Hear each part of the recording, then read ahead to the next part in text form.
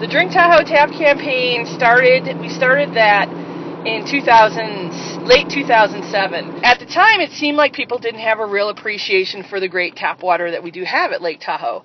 So the Food and Water Watch was doing a campaign called Take Back the Tap. And so we kind of jumped in on the same sort of campaign. It was very easy to be able to say, drink the water when you're here at Tahoe, whether you're a visitor or you're a local. The quality of the drinking water is so high that there really is no need to be drinking bottled water at the lake. Part of my work with Incline Village GID also includes running the community recycling programs.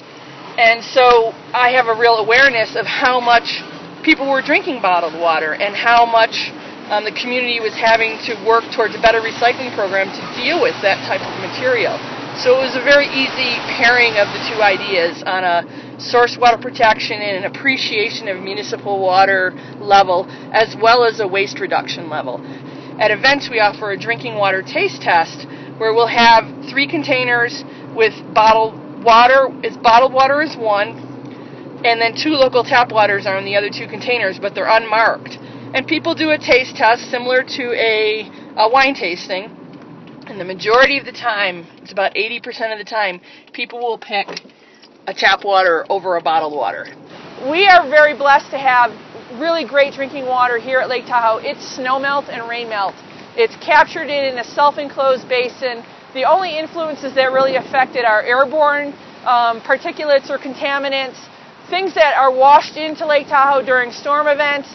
And the more recent threats are the invasive species that have really been hitting the media. One thing it's very important for people to know about for their water is to be able to appreciate it. And there's a fact that's been published that 40% of most bottled water is actually tap water that's reprocessed. If you're buying a spring water or a mineral water, that's a slightly different source, rather than just a purified drinking water, which, as I said, can quite often be just a purified tap water. Pretty much no matter where you live in the United States, your water, if you're coming from a fairly large population area, your water is regulated by the Environmental Protection Agency. Bottled water is not regulated by the Environmental Protection Agency. It's regulated by the Food and Drug Administration, and at this point they don't follow the same standards. If you're not real sure about your tap water, there are some things you can do. You don't have to be buying bottled water. You can invest for about $250. You can invest in a reverse osmosis system that will go under your sink. Reverse osmosis system is one of the highest levels of purification you can get. It's usually a 3-filter chamber, and it will take out all kinds of contaminants, organic contaminants, inorganic contaminants, and any taste or odor issues. If you have fairly good drinking water, but you still think you taste some chlorine, you don't like exactly how it tastes, you can go to the store and buy a $25 Brita water filter, which is a carbon block, and that will remove 99% of those organic contaminant taste issues for you, and also some things like heavy metals. Bottled water does serve a great purpose in some instances. You want to have some in your house or have bottles of water that are set aside in case you have power outages and you can't get your tap water. For people with compromised immune systems, very young people, very old people with immune problems, if you have high levels of contamination in your drinking water to begin with, maybe you do want to have a bottled water. But for the bulk of the population, bottled water has become a matter of just some sort of convenience. The quality of the water from our local water supply is excellent. Yeah, municipal tap water is regulated by the EPA, and in Nevada its primacy is retained by the state of Nevada and the district health department, and there are over 100 regulations that we comply with. There's the Safe Drinking Water Act.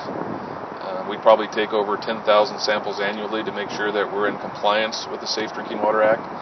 It compares with any bottled water quality that's out there, both for any type of quality comparison and or taste.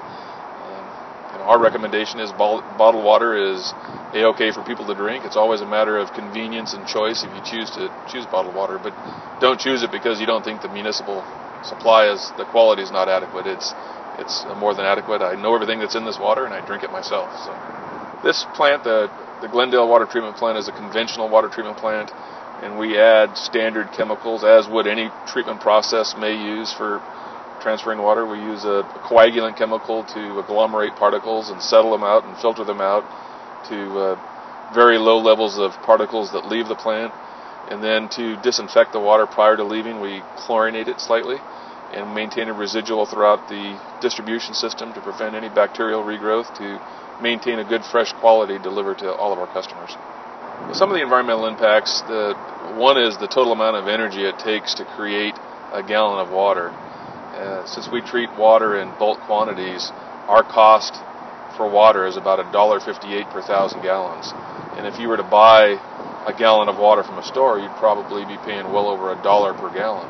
So just the amount of energy it takes to create bottled water, plus including the plastic bottle and how it's contained and the transportation moving it around, is something that everybody should consider. So to make a plastic water bottle for bottled water, it takes a lot of non-renewable resources such as petroleum. It takes a lot of energy.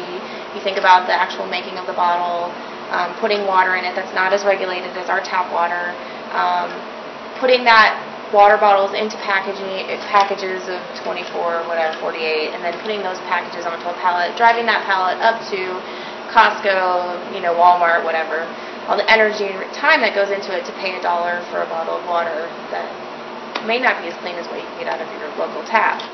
It's another thought to think about when you think about buying a bottle of water. It's not just the fact that it's going to take 750 plus years to degrade, or that only 20% of them are actually recycled, but the idea that it's everything that went into actually getting it to you in the first place.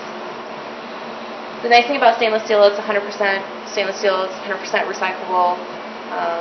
It doesn't leach anything. It's been around for years, and of course the fact that you can remake it into something else and you're not using those resources again to make new ones.